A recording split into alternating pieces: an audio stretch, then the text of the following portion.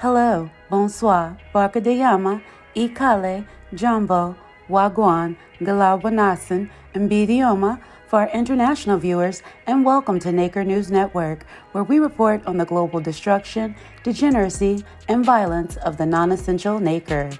Wherever the Naker resides, be it in the Americas, the Bahamas, the Caribbean, the Middle East, Asia, Europe, or Africa, the dust is global, and if Elon Musk allows Nakers on Mars, the dust will most certainly be intergalactic.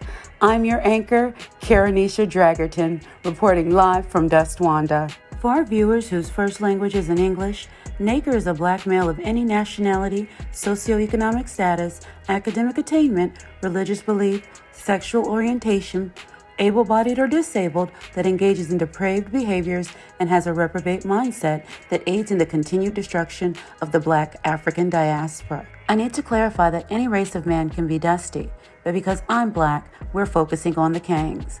Because KaNgS are the demographic most black women interact with, so they are the dusties of focus. Because we here at Naker News Network pride ourselves on providing unbiased, fact-based news, we share empirical and anecdotal evidence with our audience. Any pertinent links to data will be provided in the description box for viewer verification when possible. Before we delve into the dusty global destruction caused by the diabolical dust mites, a word from our sponsors. Are you an unemployed or underemployed Kang who wants to divest to a third world country because the only place you can pretend to be an alpha male is in an economically unstable nation? For a limited time only, you can now book a one-way ticket, refunds currently not available, on the Poverty Punani Express, an intercontinental bus company that offers low to no-cost bus tickets to Latin America for all the financially destitute Naker passport bros. Poverty Punani Express, your one-way ticket to create El Negrostan. That's the Afro-Latin version of Blackistan. On this edition of Naker News Network, we will explore the global hobosexuality of the Naker. Nakers worldwide have shown they lack leadership qualities, emotional intelligence, and the ability to self-govern. Wherever the Naker resides, the community is economically unstable and riddled with fatherless, broken homes. When are we as black women no longer going to accept the nothingness that the Naker can barely provide? When are we as black African women going to stop engaging in the dusty diaspora wars of whose Naker is the better provider and protector? Because sis, they aren't providing anything anywhere but dysfunction, dereliction, death, and disease-riddled dick. Hey, where are the white women at? Hey, where are the white women at? So I'm from Colombia. If you're a Colombian girl, you have 3-4 American guys approaching you, offering you money, and pulling out their passport, like literally, and then telling you, I'm American, like I'm actually looking for a girl, like I will bring you here, but it's just odd. Like, why you wanna get with a girl that doesn't speak your language and that makes up to $200 a month? You know, it's just odd. Like, I don't wanna point fingers, but it's like, why are you looking for that when you can get a girl? Why can you not get in America? You know, why you cannot get a girl? Is this black guys or white guys? I saw a lot of black guys. You know, it's odd. Like, the desperation that they exude is just weird. These passport-toting hobosexuals are traveling to South American countries that have extremely high rates of HIV to engage in poverty punani tourism under the guise of finding a wife. By the way, Colombia has the 4th highest HIV rate in all of Latin America. These traveling tricks barely have money for round-trip airfare, so you know damn well they don't have the funds necessary to sponsor a fiancé visa. One of the key requirements to sponsor a fiancé to the U.S. is that you must be able to cover all of their living and medical expenses and make 125% above the federal poverty level during the entirety of the sponsorship process. The same men that are the least likely to be employed or to have health insurance, the same men that require 50-50, yeah, okay. The delusional grandiosity of these self-hating, sex-driven Mandingo mattress warriors to think that women driven by poverty to prostitution somehow genuinely loves them and not their U.S. currency. It must be schizophrenia. Black women everywhere need to hang up their heavy-ass titanium capes and advocate and protect themselves. Let these demonic, male-loving Mandingo mattress mutts figure it out on their own. These traveling tricks, that's what we at the Naker News Network call Nakers that prioritize access to non-black women. Let them destroy Maria, Ling Ling, and Becky's community in future. In the year 2024, by the strength of our Lordess and Savior Keisha, that's God's real name, All Black and African women will be delivered. Let the congregation say, a woman. Praise Keisha. Beyond having melanin and a phallus, what do these KaNgS have to offer? I'll wait. Yeah, absolutely nothing. See, here we go again. We got another Jamaican girl talking about she don't give head. Like, after I gave her some, like, you fool. No way you're in there talking about me. These masculine and most desired men have to sneak and get on social media in the bathroom to complain about the intercourse he just paid for from a traditional woman. Do these men really believe we're falling for them saying that they're looking for submissive wives in favela brothels? And when did traditional become synonymous with prostitution? Also, did you hear the woman in the background say, I know you're not in there talking about me? So submissive. Even the supposed high-value status of being from a Western nation only holds weight because the dominant males, aka the brads, did all the heavy lifting. They're delusional if they can't see that they're on the bottom of the global male hierarchy and that Maria and her hermanas are just popping poverty punani for a few extra pesos. These traveling tricks are getting treated, not loved. Nakers in Western countries say they have no patriarchy, but what they need to say is that they don't have a functioning patriarchy, meaning one that provides, protects, and establishes dominance while also being oppressive to women. Nakers just have the latter. Not even on the continent do the Nakers there have a functioning patriarchal system. KaNgS actively partake in Brad's race-based patriarchal hierarchy because it gives the KaNg the ability to absolve himself of his shortcomings. The patriarchy gives him the power to shame and blame women. KaNgS have fully adopted the outdated oppressive tropes of Black womanhood. They understand that one of white supremacy's goals was to depict Black women as sexually irresponsible. That's why you have Nakers online saying Black women weren't assaulted during slavery, complaining about the single mothers they create, and saying that welfare took them out of the home, which is hilarious, being that more white people receive welfare than Black people, but Brad isn't saying that government assistance has basically rendered him useless. Nakers lack the determination and are allergic to hard work.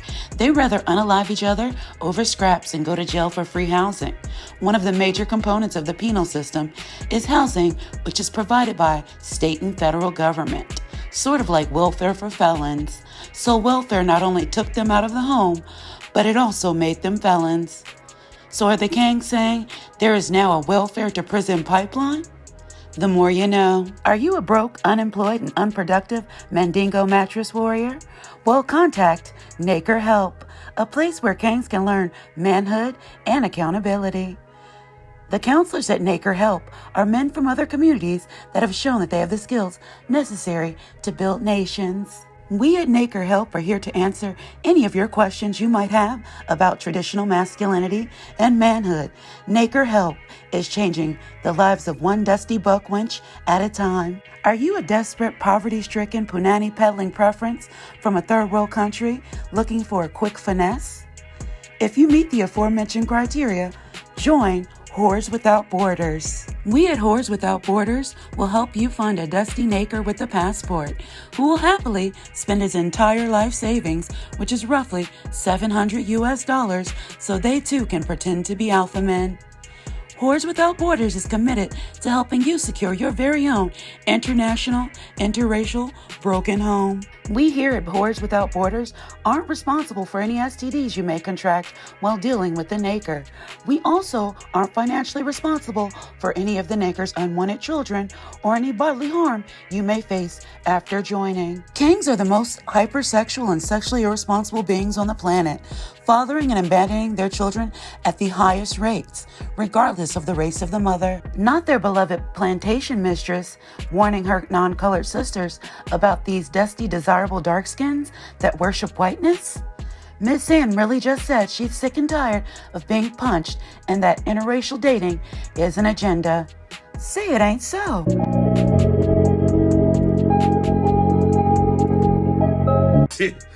And white women is not even your biggest competition anymore, Black ladies, for your Black men. Your biggest competition now is the world. You're competing with the world for a Black man. See, not all you Black women, but some of you Black women have told Black men that they're trash, that they're not good enough, that they're not worthy of your love and your submission and cooperation and inspiration. So these men have decided, okay, I'll go where I'm appreciated. I just had someone on a live the other day, a black lady, tell a black man that $60,000 that he earns annually is not enough to even support himself, let alone a family. When families, and most people have 2 incomes in the household, make $71,000 on average in the United States of America. Now, that's why the passport bros movement is so big. Just think what a black man can do with that type of money in Brazil, Colombia, the Philippines, or Thailand. Oh God, corny, lame, boo, tomato, tomato, tomato, I'm throwing tomatoes. You don't qualify for brothers like myself. So one of my mutuals stitched this video. So if you click on the link, it's going to take you back to his video and not the original poster. The problem isn't that we don't qualify for men like yourself. The problem is that men like yourself don't like women. These nakers are so inept, I'm going to break down how remedial and financially illiterate these KaNgS really are. This naker said black men make $60K, which isn't true. The average black male makes $42K. I guess in Nakerland, where all of your dusty dreams come true, KaNgS make $60K a year. This naker said he can take $60K and live like a king in Latin America and Asia. First, you have to save $60K. And does he really think one can live off $60K for over 20 years in this global economy? Like, what is it? Is it schizophrenia? I heard another naker talking about how they would be millionaires in other countries. Like, sir, just because you have 1 million pesos does not mean you're a millionaire. To be a millionaire anywhere still requires you to have a significant amount of money, regardless of the currency. You have no idea how currency exchange works. And being a millionaire and having $1 million is a finite number. The KaNgS have a long and documented history of chasing non-black women. This is just them being them dusty-ass cells. These underemployed dust mites are now just trying to triangulate black women and the global female population as a part of their traveling trick movement. Don't fall for it, ladies. To all my international non-related sisters, don't fall for the bullshit. Go and ask Becky and her biracials how that's going. Quiet as it's kept, I think that's a shim in bed with the naker because that man looks homeless and shim seem desperate for any sort of male attention. Let's be real, a Becky that attractive, whether it be natural or plastic, could do so much better. If that's not a shim, I'm going to assume she has mental health or narcotic abuse issues. You know everyone knows how much the naker values whiteness when the people down at Netflix are creating shows around the naker's obsession with white women. 3,000 years of longing? Baby, that's before Jesus Christ.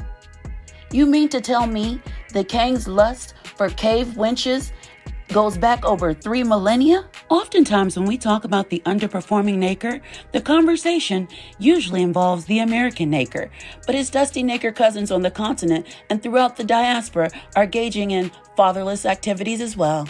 In South Africa, 60% of African children grow up without a father in the home. 70% in Black America, 55% in Jamaica, and 51% of Black Brits grow up fatherless. What is the reason behind the failure of the Black African family structure?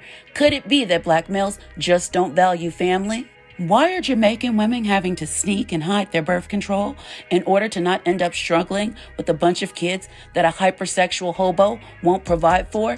This is nothing more than a dusty men retirement plan, tethering themselves to women and children in the hopes that he can return when he has nowhere else to go. This is beyond broke. This is destitution.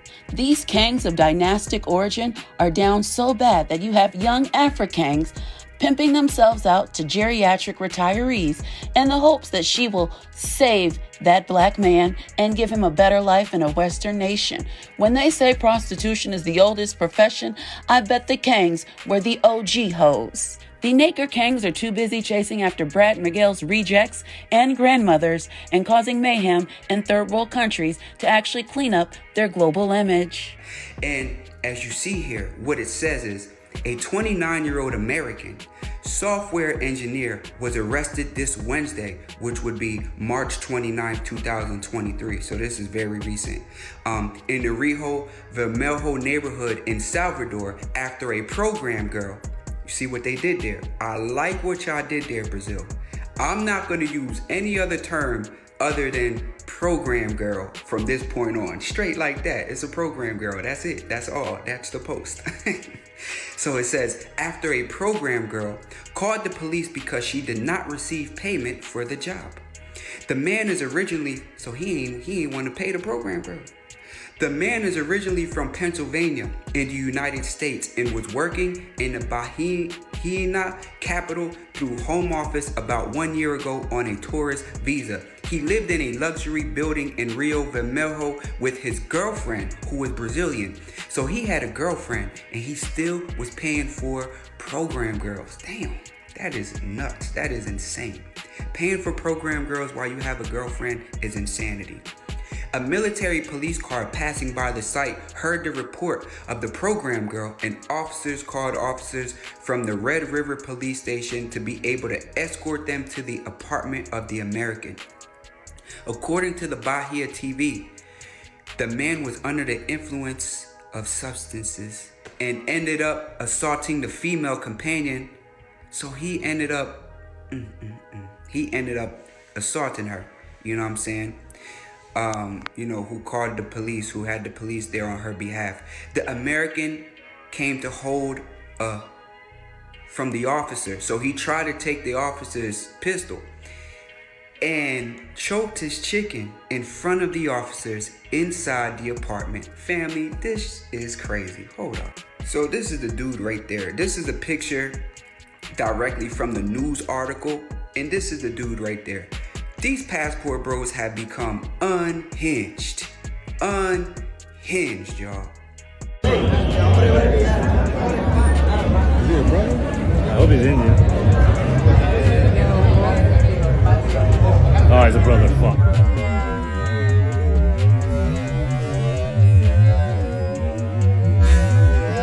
The KaNgS are primitive, and I know someone will say that it is racist to call KaNgS primitive, but how else can you describe their inability to excel, fixation with sexual access to non-black women, and the self-hate badly disguised as a preference?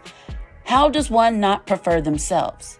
That's weird and tragic. Thanks for tuning in for today's episode of Naker News Network. This is your anchor, Karanisha Dragerton. Don't forget to like, comment, share, and subscribe. And if you happen to witness any fuckery afoot on the internet and you'd like me to drill them, contact us at Naker News Network. Until next time, have a dusty-free week, and remember, it's drill time all the time.